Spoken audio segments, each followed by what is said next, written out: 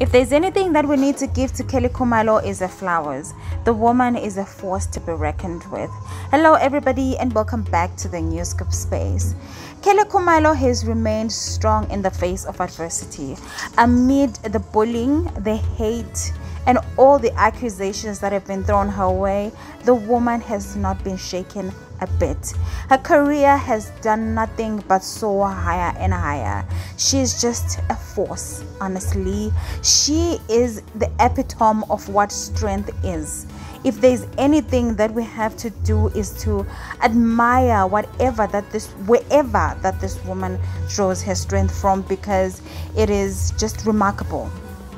It is remarkable. Nothing has put her down. She does not have a care in the world. She really ignored all of the noise and just stayed strong. And I have to give it to her because she has children, and those children have a mother that they have to look up to. So big ups to you, Kelly Khumalo. You deserve it.